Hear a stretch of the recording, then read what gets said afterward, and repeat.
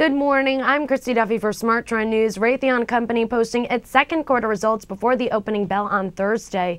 The company posted an adjusted EPS of $1.36 compared to the year-ago period's adjusted EPS of $1.22.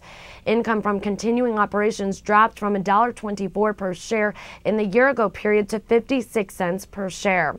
Chairman and CEO William Swanson commented, quote, "Raytheon's underlying results during the quarter and execution of our strategy show continued growth for the year. We continue to be well aligned with our customers' needs, and we are well positioned for the future."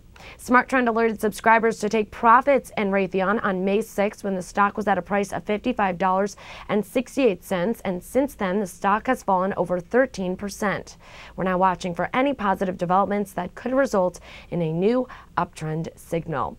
Raytheon is currently below its 50-day moving average of $50.67 and below its 200-day moving average of $52.86. In the last 5 trading sessions, the 50-day moving average has fallen by 1.6%, while the 200-day moving average has remained constant.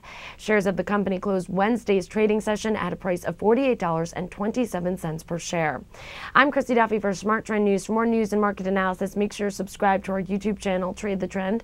Also visit our website, tradethetrend.com, for more headlines.